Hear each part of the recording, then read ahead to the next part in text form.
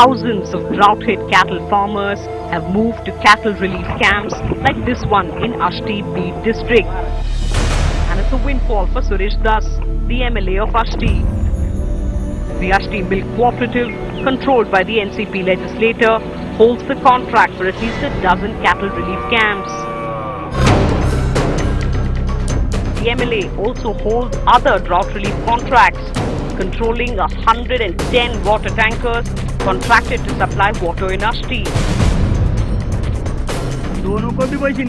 RTI activist Rambao Khade alleges the MLA's tankers and cattle camps flout relief rules with impunity.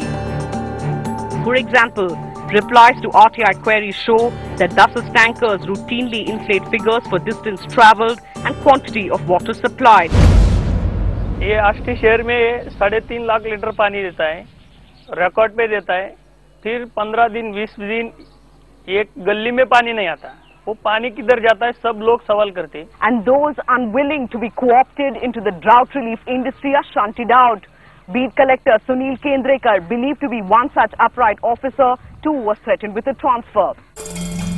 Dubbed Dabang officer by the local media for targeting irregularities in drought relief, the beed collector was asked to go on leave. But local protests in his support forced the government to let Kendrekar continue.